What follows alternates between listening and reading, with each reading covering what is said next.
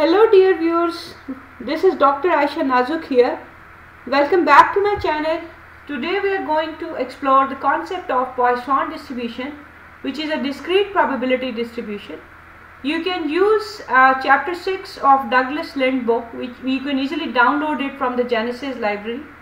Anyhow, for the general viewers, if you want to acquaint yourself with the basic idea of Poisson distribution, this video alone will serve the purpose. Okay, so it's a discrete probability distribution, so we will be counting number of something, right? Let's say there is a contractor who is claiming that whenever he construct a wall, let's say the number of defective tile is, let's say, on average equal to 3, right? That's what the contractor is claiming. First assumption of Poisson distribution is that the number of defective tiles is not linked from trial to trial. Now what does that mean? For example, if I give a contract of, let's say, constructing 2 walls to this contractor, then according to the assumption of Poisson distribution, the number of defective tiles in wall number 1 and wall number 2, they are not linked, right? So of course not all the assumptions are in practical life 100% true, but here we are assuming that if I am giving a contract of 2 walls to this contractor, then the number of defective tiles in wall number 1 and wall number 2, they are not related, right? So this is the first assumption of Poisson distribution, that the occurrence of whatever thing or the process that you want to count. For example, here the process is the number of defective tiles. So whatever process you are analyzing, its number or the proportion remains constant. There is no link between the proportion of defective tiles in the 2 sets of walls. Then the second assumption is probability that 2 or more events occur together in an interval is almost 0. For example, here what is an interval? 1 wall. So either we'll have 2 defects in 1 wall or 3 defects. I mean, these 2 events can't occur together. So this is the second assumption of Poisson distribution, that the probability that 2 or more events occur together in an interval is negligible. I mean, in real life, if it's not 0, because here I'm only discussing about wall, but once you explore different example of Poisson distribution, you will understand that it's not always true that this probability is 0, that the 2 events occur together. But theoretically speaking, the probability is 0 that 2 or more events occur in a single interval. So here what does that mean? That in a given wall, either we can have 2 defects or 3 defects. Then event occur randomly in time or space. Now what does that mean? That defective tiles can occur anywhere on the wall. I mean, this is just one description that all defective tiles are here, they are adjacent, but that's just by chance. The 3 defective tiles can occur anywhere on the wall. I mean, if the contractor is claiming that the number of defective tiles will be 3 on the wall, that on average they are 3. So the 3 defects, they can occur anywhere on the wall. So event occur randomly in time or space.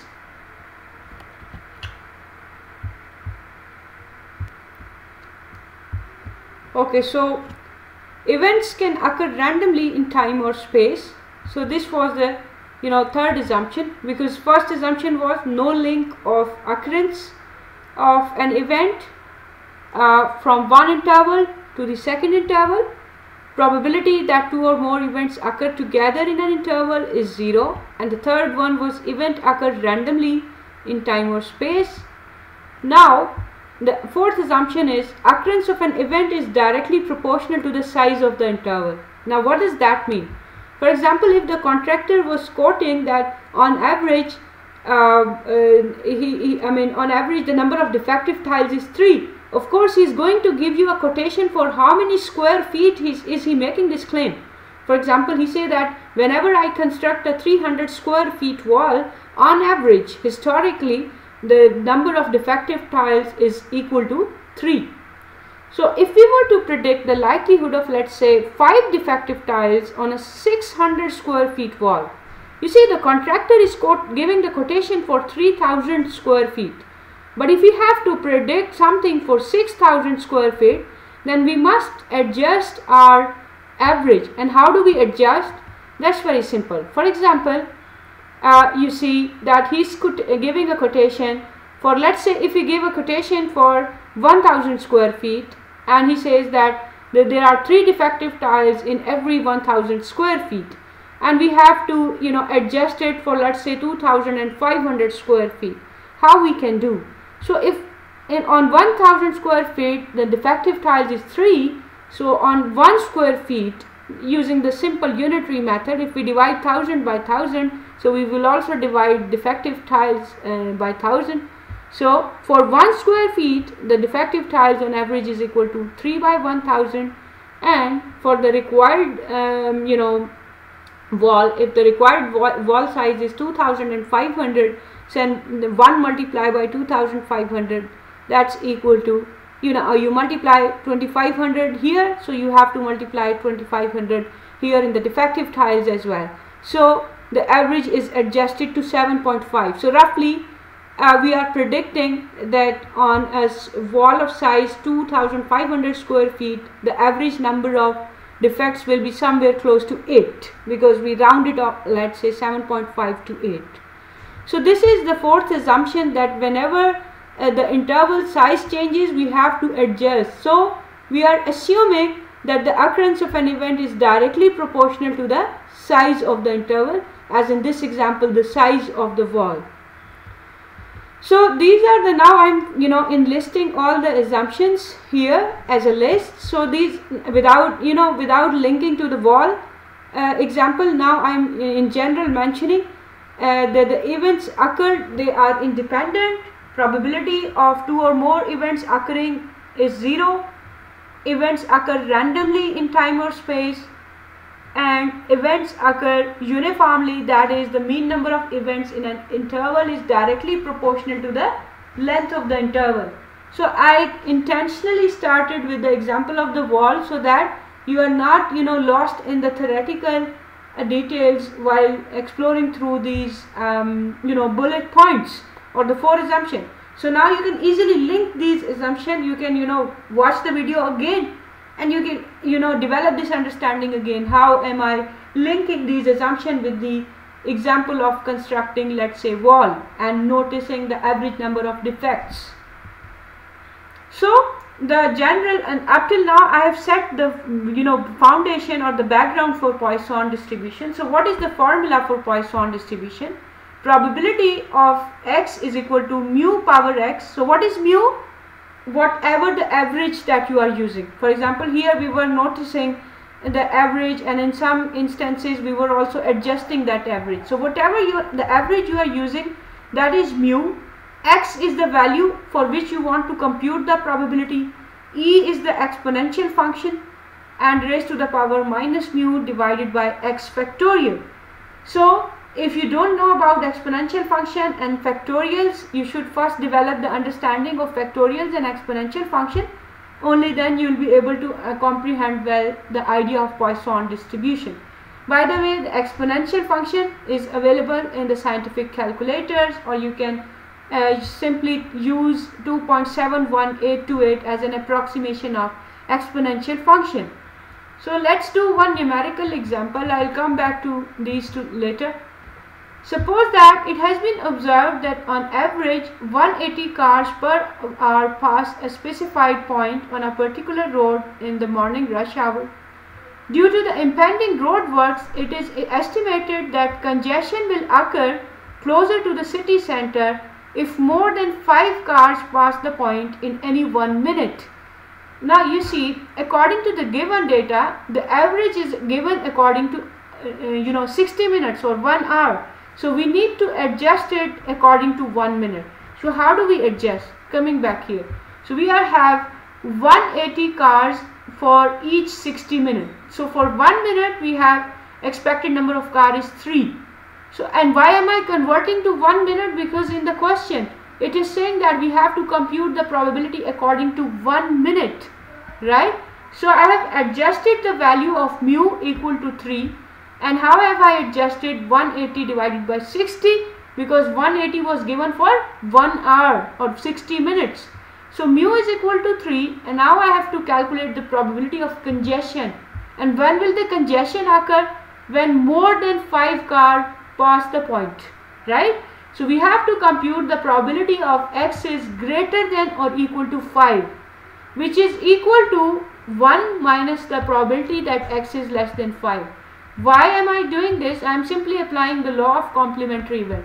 We know that in a given minute, theoretically speaking, I don't have any idea how many cars can pass. So I can say none will pass, that is 0 car passes that point, 1, 2, 3, so on. So I don't know what's the upper limit. I don't have any idea, let's say. So the distribution or the range of Poisson variable is from 0 till infinity, because theoretically we don't have any upper limit. Anyhow, so we have to compute the probability that x is greater than or equal to 5, but there is no upper limit. So and it's going, even if there is one, let's say, by the way, there is no upper limit. So if I start from 5 and I keep on adding different probabilities, that's going to take a lot of time. So what I can do is I can compute the probability of opposite event and subtract it from 1. So I'm using the law of complementary events. So greater than or equal to 5 means 1 minus less than 5. So in less than 5 we have different options, 0, 1, 2, 3 and 4. So I'm going to compute the probability for 0, for 1, for 2, and so on, and I'm going to subtract all these from 1, or the sum of all these probabilities from 1.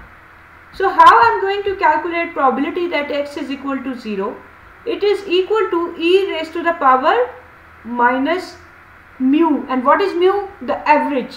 And we are talking about average according to 1 minute interval, because I am computing the probability according to 1 minute. So mu is equal to 3 according to 1 minute. So you can see e raised to the power minus mu, which is 3, mu power x. What is x?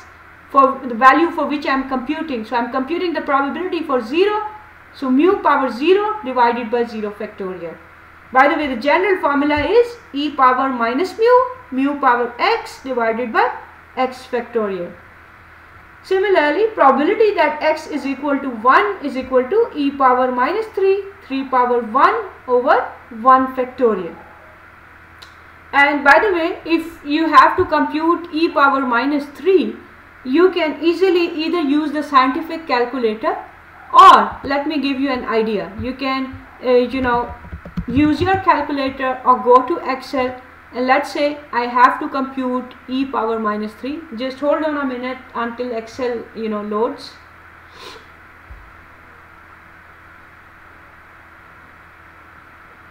So we have to wait for a couple of seconds before Excel loads.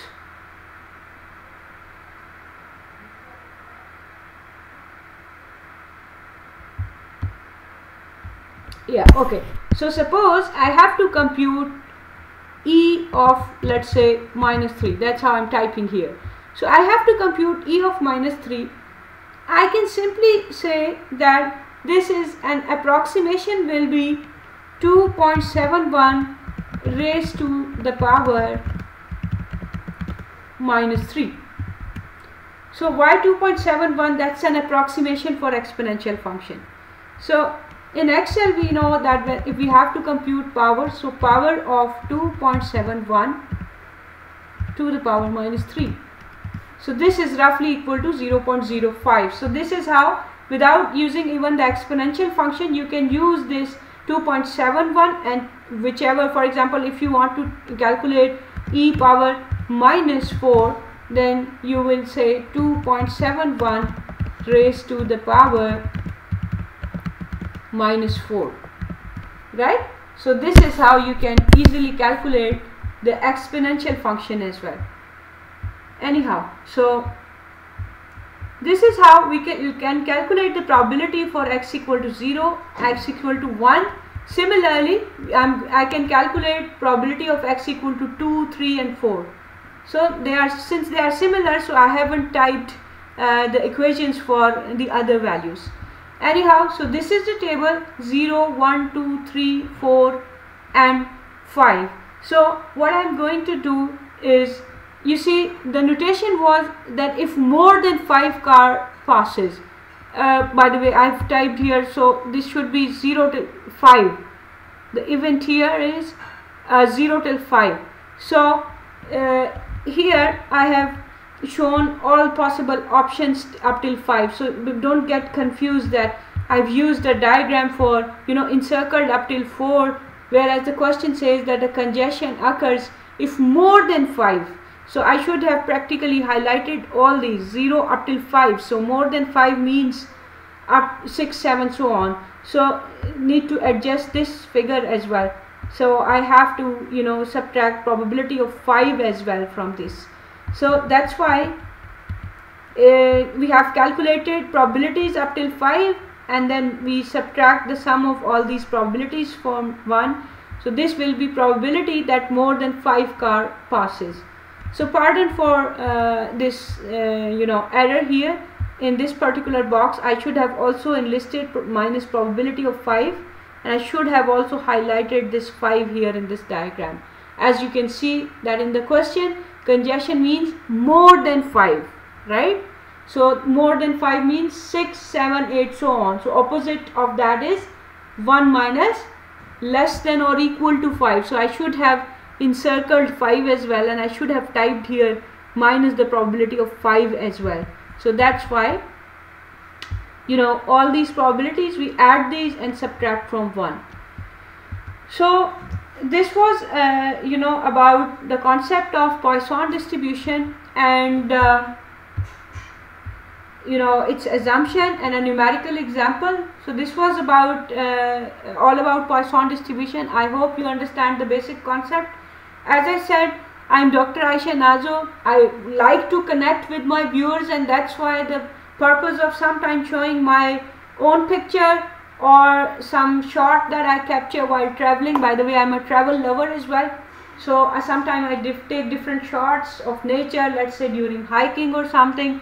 So the sole purpose of sharing these pictures is to connect with my audience. So I hope that you like the video and it helps you during your learning journey. Feel free to drop me an email if you want to connect with me, and if you have any, for example, if you want these slides, you can simply drop me an email and you will get the